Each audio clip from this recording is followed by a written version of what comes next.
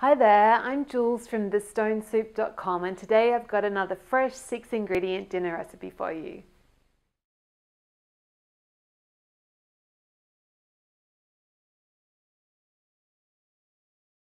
Okay, so for the muffins, I've got 4 eggs in my jug here and then a can of cannellini beans that I've drained, and I prefer to use unsalted for these if you can get them, but it won't be the end of the world if they've got salt in them.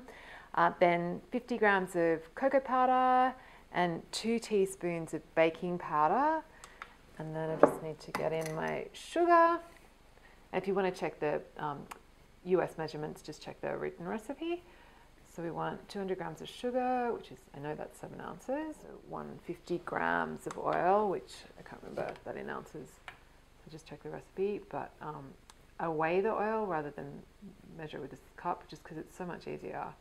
If you don't have a set of scales, kitchen scales, seriously, it's worth, if you like to bake, totally worth the investment.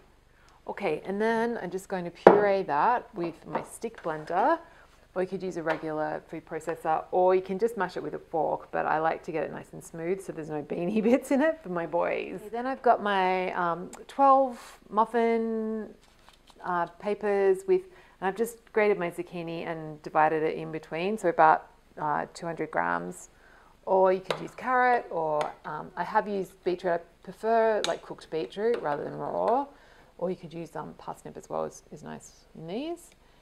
And then we're just going to carefully pour and fill up just divide the mixture between the muffins and just give it a little stir to mix it so you don't get big chunks of veggies in your muffins. And the reason I do this separately is just because trying to pour when you've got bits of grated zucchini is really messy. And then we're just going to get them in the oven, so when they're all filled, in the oven for 180C, 350F for 30 minutes. Okay, so when the muffins have had half an hour in the oven, just they should be puffed up and risen a little bit and feel springy, and they look good. So I just let them cool for a few minutes in the tray and then transferred them to a wire rack to cool complete.